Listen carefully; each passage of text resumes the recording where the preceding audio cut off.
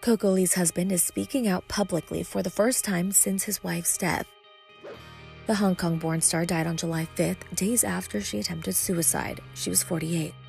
On Friday, her billionaire husband, Bruce Rockowitz, and his two daughters from a previous marriage reflected on Coco in an obituary, which was obtained by Dim Sum Daily Hong Kong, that reads, quote, "It is with immense sadness and disbelief that we announce the passing of Coco Lee after a long and courageous battle with depression. Coco was a beautiful person both inside and out, warm, kind, and full of life.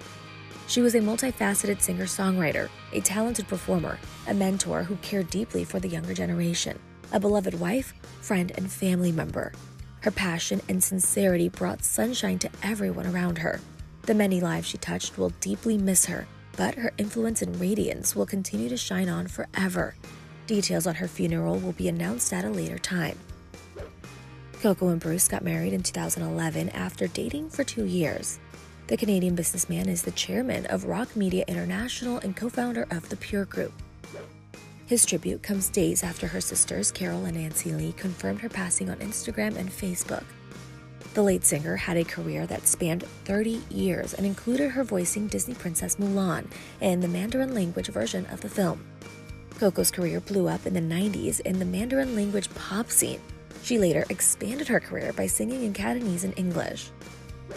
Prior to her passing, Coco shared an Instagram post on December 30th, where she reflected on the struggles she faced in 2022 and her hopes for the future, writing, quote, "Love and faith, my two favorite words that I carry strongly in my heart, which I desperately needed to get through this incredibly difficult year.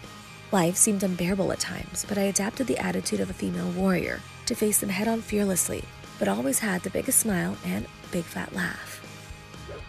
Coco also told fans at the time she was finally living her authentic self. Quote, "My goal in 2023 is to share my life story and how I faced major life-challenging hurdles and still managed to keep a positive attitude. I am happy to say I am finally living the real me.